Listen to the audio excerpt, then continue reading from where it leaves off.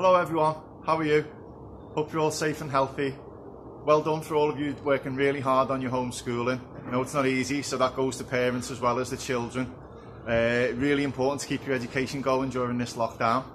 Don't forget, if you go to our school website and you go to the distance learning page, we have got lots of really great links, websites, resources to help you with your homeschooling.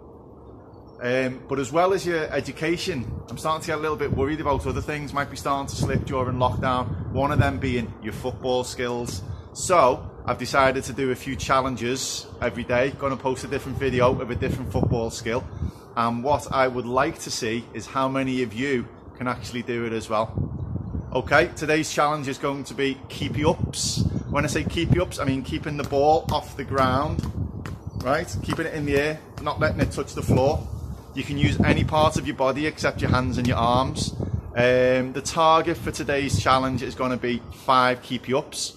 If you can do more, that is great. If you can't quite do 5, keep practicing. Let's see if you get it. But what we would really like is to see some of you sending your videos in to us, see how you're getting on. Okay, I am going to attempt the challenge number of 5 keepy ups now. Can I have a drum roll, please? Here we go, 5 keepy ups.